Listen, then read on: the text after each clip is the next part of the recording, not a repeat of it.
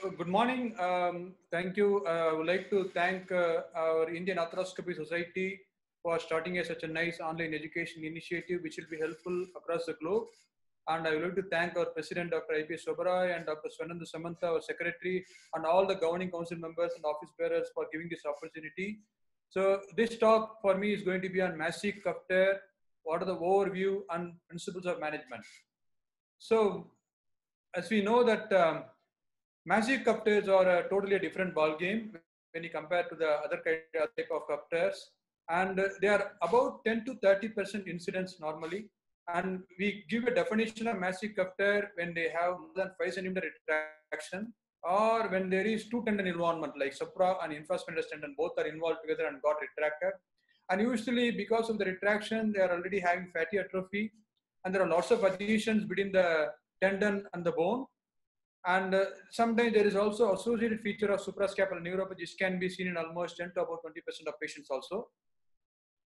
So typical patient will be like this, where is a elderly gentleman who has trivial trauma, not able to lift the shoulder actively, but passively we are able to lift the shoulder up. And this gentleman, as you can see, he had tried physiotherapy, and with little response.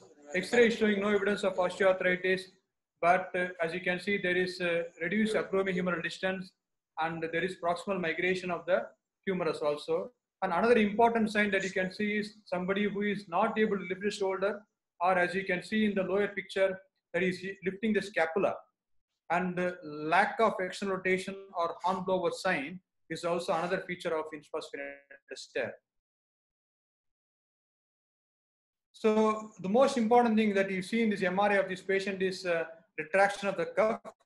Cuff is retracted down to the glenoid level, and look for the cuff quality. As you can see in the sagittal picture, where the cuff quality is very bad, the cuff is replaced with a fatty tissue. And look for the biceps position. Many times the biceps is subluxed in these patients with massive cuff tear, and subscapularis can also be observed. Very important to note about this is fatty atrophy. Fatty atrophy, as we all know, there is a Boutelier classification where it stages from stage 0 to 4. Normally, everybody should have stage 0. But when there is more fat than muscle, which means we are going towards stage 3 or 4. Few fatty sticks is stage 1. Stage 2 is less fat than muscle within the muscle. When stage 3 is same amount of fat and muscle, in stage 4 is more fat than muscle. So anyone with stage 3 or 4, and they are quite bad. And also also not just with supraspinatus. So remember, all these patients with a massive cuff tear had at one point they had a smaller or moderate cuff tear.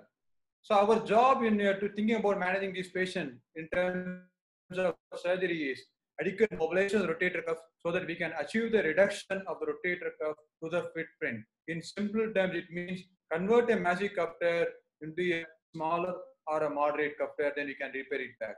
The treatment options are best is to do a complete repair. As the studies show, the functional outcome of surgical treatment patient with massive cuff tear, comparing complete repair and other modes of management, complete repair definitely gives a better outcome. If you have an option of doing a surgery, best is to do a complete repair.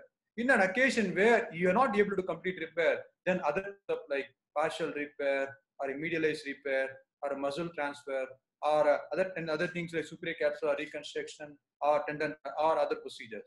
So you're in a situation where complete repair is not possible, at least do a partial repair. What do you mean by doing partial repair is trying to establish the anterior and posterior cable.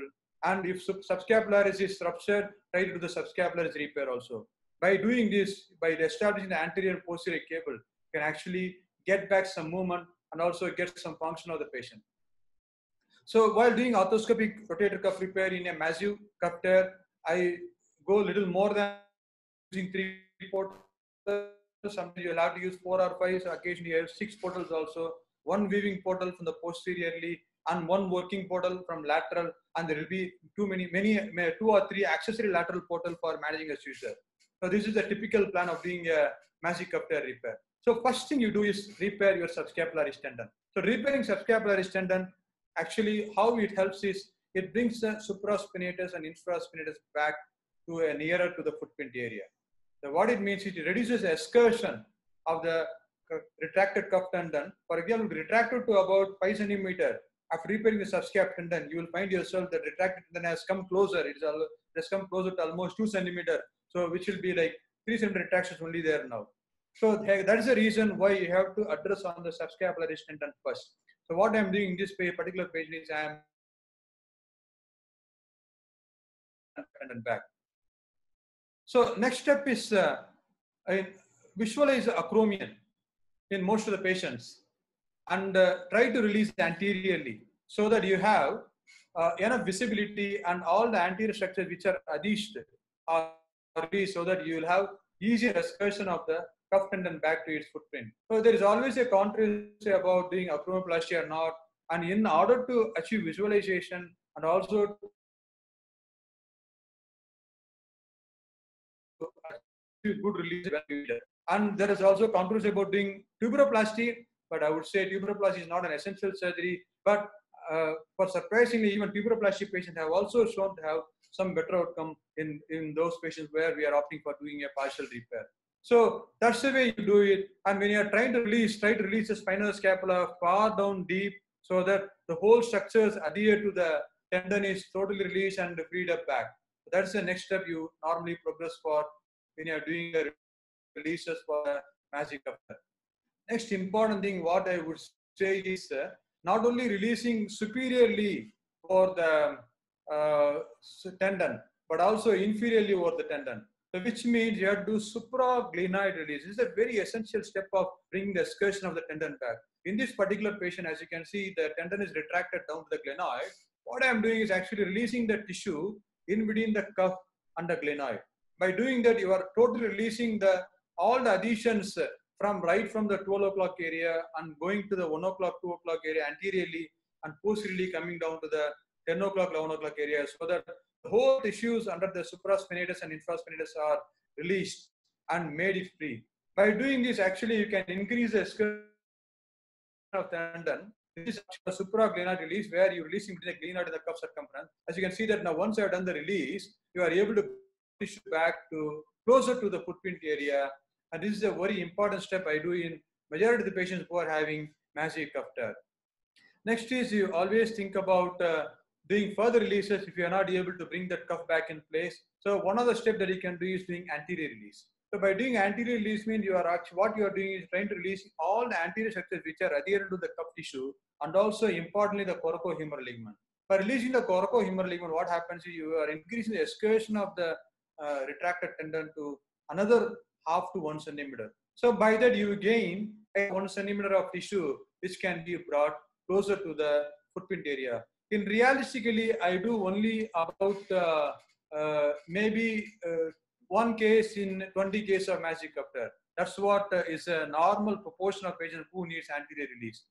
And another way of doing it is also to try to release the tendon back posteriorly also. For example, this particular patient who has got a very bad cuff tear which is retracted to the glenoid, what I am doing is I am releasing the cuff tissue in between the supraspinatus and infraspinatus so that you have a nice V-shaped tear now and you have 2 flaps, one flap anteriorly and another flap posteriorly.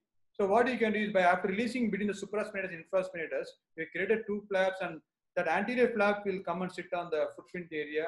And similarly, the posterior flap will also come and sit on the footprint area. As you can see in that demonstrated video, the anterior flap is coming down to the footprint. And similarly, posterior flap is also slowly moving towards the footprint area. The problem with these things is, don't think that this is the panacea solution for all the cuff tear. Take it with a pinch of salt, that this will help in some patients where you are trying to do partial repair. And there are papers also shown controversially that they may not improve the cuff healing, but it is something is better than nothing when you are not able to do a complete repair. Next thing is when you have not able to bring the cuff back in place where it should be, then what you can think about is doing a margin convergence. When you are doing margin convergence, try to make sure you at least take 2 or 3 bites anteriorly and posteriorly. If you take only 1 bite, they are not biomechanically strong. And also you can try to do a biceps augmentation sometimes to help or reinforcement of your rotator cuff. That has also been shown to be effective in terms of preserving the integrity of the rotator cuff in your future impact. But next thing it comes is when you're doing repair, whether you want to do a single row or double row repair. But in my opinion, what I say is when you are trying to do partial repairs, you are not even able to get your tissue back in place. Then you should not be worried about whether single row or double row. What you need is a contact in the bone tissue, bone to the rotator cuff tissue as much as you can. Next thing is sometimes you are doing partial repair. When you're doing partial repair, you are trying to encroach on the articular margin sometimes, because sometimes you can go and encroach on the articular margin to almost about 1/2 to 1 centimeter down the articular margin, so that you can bring the excursion of the retractor tendon to that area. So here what I'm trying to do is putting a traction stitch to mobilize the cuff, and also doing a pressuring of the articular surface so that you can reattach that tissue back in place.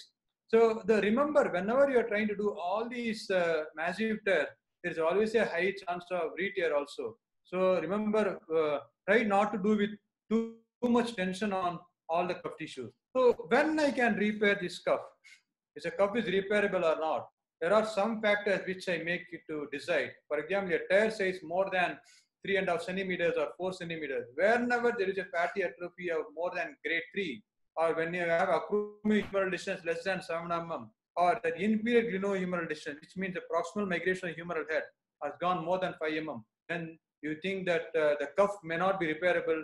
Be aware of thinking about irreparable cuff and doing alternate options like tendon transfers or SCR or any other alternate procedures. So, but remember that leaving just by doing debridement or doing some kind of repair like partial repair, definitely the literature shows that you have a better outcome when you do partial repair than compared to debridement alone. So whenever there is an occasion, try to do repair as much as you can in at least a partial repair. When cuff is irreparable, this is a different situation, which is not, I'm not going to talk in detail about this, but just going to give an overview of it.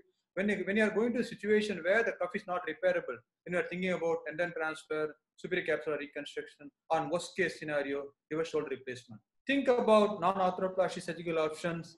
There are studies which has compared multiple options like debridement, partial repair, SCR, graft interposition, balloon spacer, LD transfer, leaving aside the complete repair. Complete repair definitely has got a better outcome. When you're going to other options like all these things, the outcome is going to be better, but they are almost all of them work in a similar fashion. The outcome that you have to explain to the patient is going to be about 60 to 70%. So the chance of failure rate is going to be about 30% in all these procedures. It's a general figure that I'm giving it to you. Re-rupture rate that occurs in about 8 to 40% of patients coming in about 2 to 5 years of time. So the satisfaction deteriorates whenever you do alternate option. After 3 years, about 20 to 30% of patients are not very happy. So remember that you explain all these to the patient when you are embarking on surgery. So to summarize, for massive cuff tears, to give an overview, assess the case correctly and decide on repairability. If repairing, try to do complete repair. That's the maximum best you can do. If you are not able to do that situation where you are not able to bring the complete repair, then at least establish the rotator cable. Try to establish the subscapularis mechanism first. Dissect around the cuff to mobilize. Release such as CHL release or interval release may help in selective cases, or at least do a medialized or partial cuff repair. To conclude, the success of the massive cuff tear repairability depends on you are bringing a tension-free repair and taking multiple stitches. But ultimate thing that is going to dictate whether in a repairable muscle is your muscle quality, not more of the surgical thing, is a muscle quality. So with this, I conclude my talk. It's just given an overview of it. Irreparable cuff is a totally different entity, and there is a totally different tab. I have not taken in consideration about all those things in this one. I have only talked about massive cuff tear where you can do some kind of repair techniques. Thank you very much.